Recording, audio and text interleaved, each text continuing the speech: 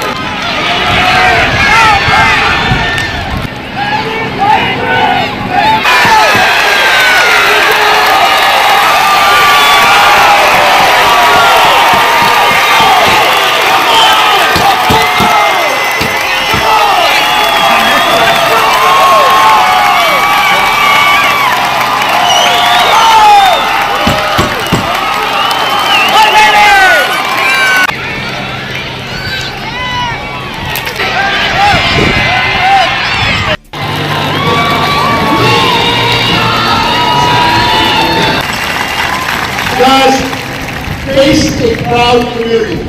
Somebody that you look at everybody from Hillsdale, everybody from Jeromesville, and everybody from every farm in between us here. And you've got somebody like Marty that yells, you know, base hit, and everybody has a t-shirt on that says base hit. That really says something. That speaks so much of what high school baseball means to communities.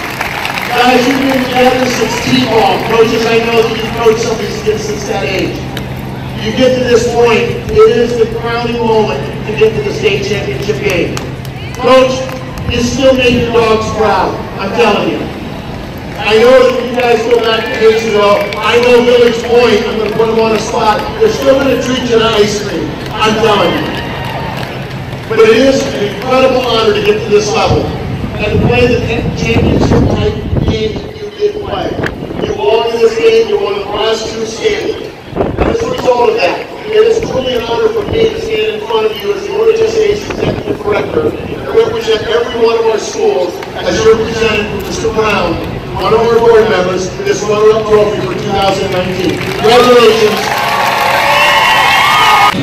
Just my own, you know, personal drive to want to go out there and as a competitor play the state championship game, you know. I mean, that's really all it is and what it comes down to.